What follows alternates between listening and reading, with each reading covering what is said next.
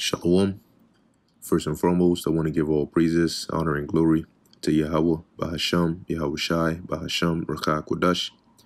Double honors to the elders and the apostles of Great Millstone, and peace and blessings to the elect. And this is an article from Zero Hedge, all right, titled, "We Could See a Million Layoffs or More. Here comes the job market shock." Okay, we could see a million layoffs or more. Here comes the job market shock. And as we know, which I have here in the book of Ecclesiastes, scriptures talk about the grinding shall cease.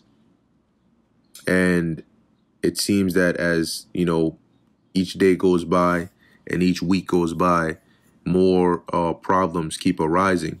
They're just not stopping. And just when you think you have an overview of, okay, well, we have this problem here, this problem here, this problem here, and then something else happens. It's like when you have a machine and one part of it breaks, and so you think, okay, well, all I got to do is fix this part. But then you realize because that one part broke, it caused another part to break, another part to break. And then the more as you try to, take an overview and see, okay, fix this, fix this, fix this, another one breaks. But that's like what's happening right now. Okay.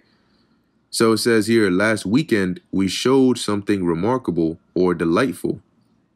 If one is a stock bull, it says, with the U.S. economy on the verge of recession, with inflation topping, with housing market about to crack, the last pillar holding up the U.S. economy and preventing the Fed from continuing its tightening plans beyond the summer, the job market, had just hit a brick wall as revealed by real-time indicators, such as Revelo's measure of total job postings, which plunged by 22.5%.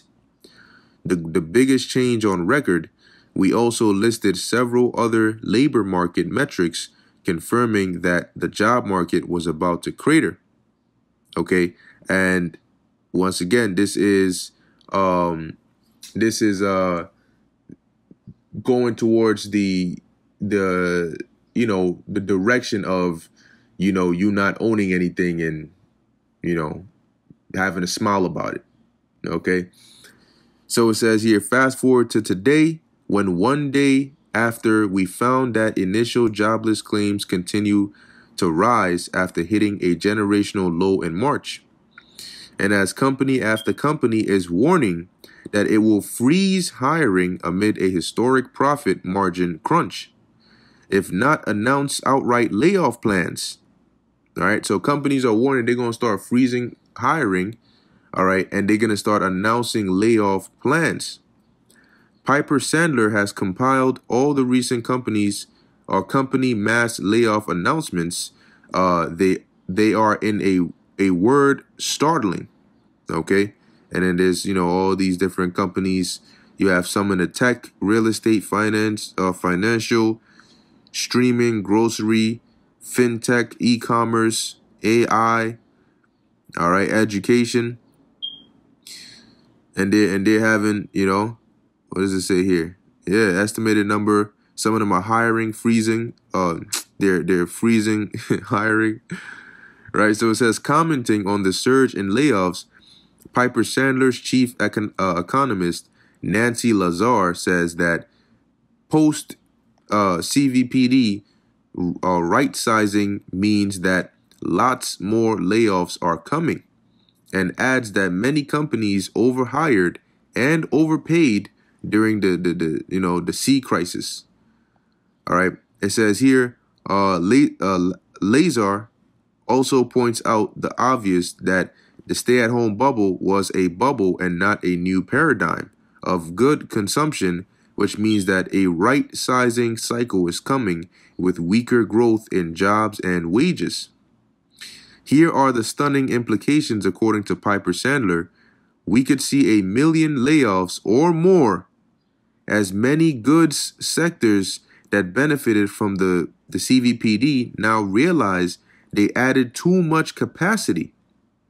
Low-income workers who enjoyed the hottest wage gains during the crisis are now most at risk of layoffs. with remaining job holders to see much lower wage growth.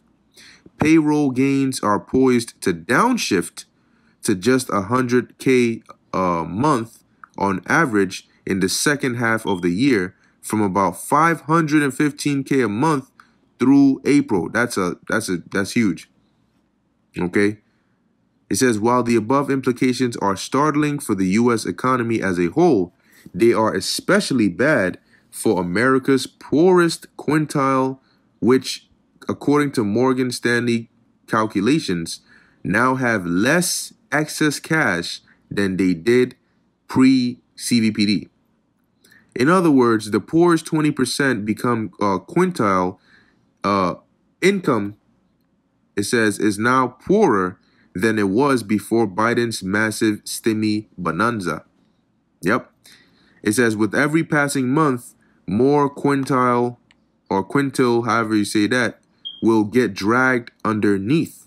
So they're pretty much letting you know, look, they're wiping out the middle class and they're making the poor class poor. And as you're losing these jobs now, as this economy is causing these layoffs, you got to think, well, okay, how then am I supposed to buy something to, like, if I had a job, I'd be having a hard time keeping up with all these payments. But now I've been laid off. My savings is damn near run dry. I don't have anything. I still need to eat. I still need to pay bills. So it's getting, and then on top of that, you want to add possible rolling blackouts with insane heat. You know, but I bet even with all this going on, you still gonna have Jake and their mindset getting ready to party and throw barbecue parties and all of that, not realizing the danger that they're in. It says here, of course, the U.S. labor market doesn't need to go into all-out cardiac arrest. A sharp drop in wage growth should do it. And sure enough, according to a Bloomberg report today, after handing out hefty salary increases over the past year, companies are now becoming more cautious with their cash over concern further big payouts will eat into profits. So now these companies are having to start to look at, okay, we may have overdid it, you know, the past 2 years. So now we got to be very careful, because if we're not careful, the money we're going to need to use to start paying our employees is going to be eating into our profits.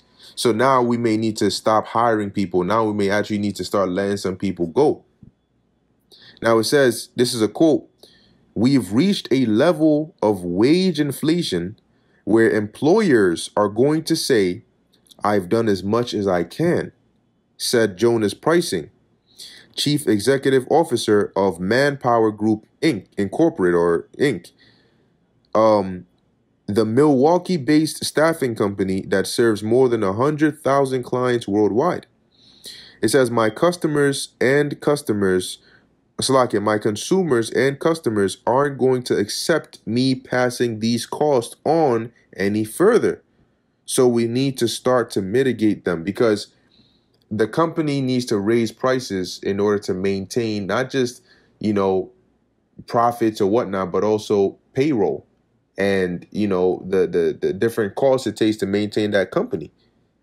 So when they have all these employees, payrolls all up, they need to keep increasing the price to accommodate and match that. But then the customers are going to say, look, I ain't trying to, that's too much.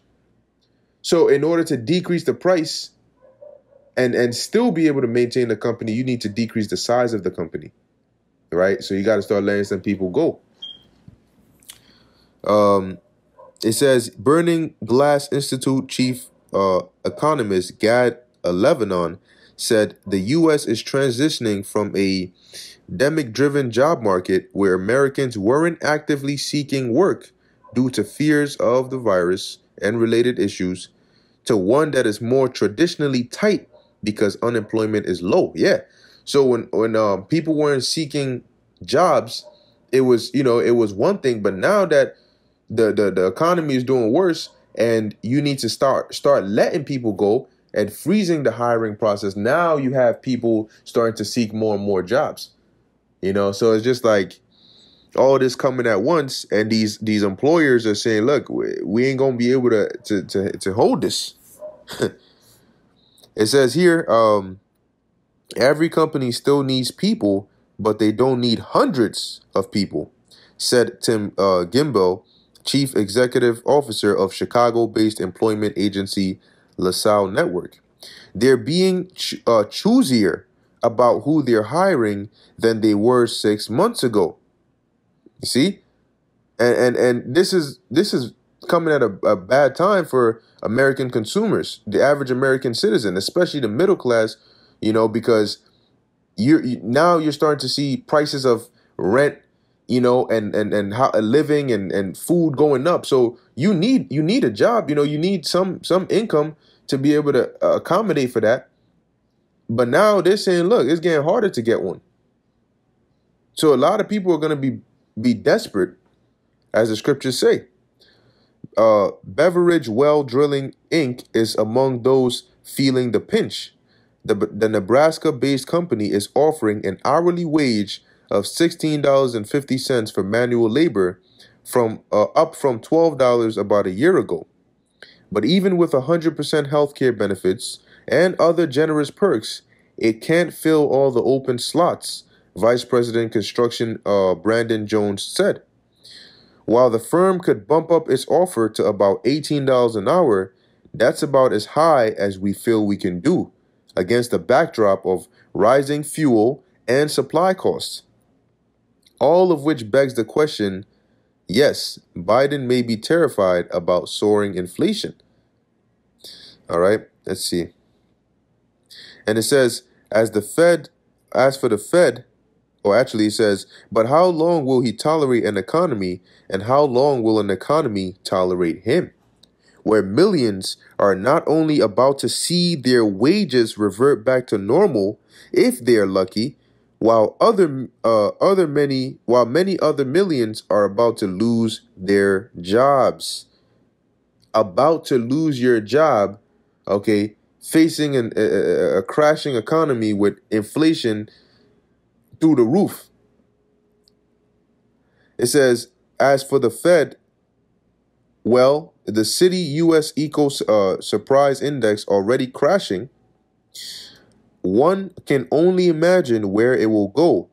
Not if, but when we get a negative payroll print in one of the coming months, and what that will do to the Fed's hiking plans. Because, man, negative payroll, that means they're starting to cut the pay. And that now's the time where you don't need that.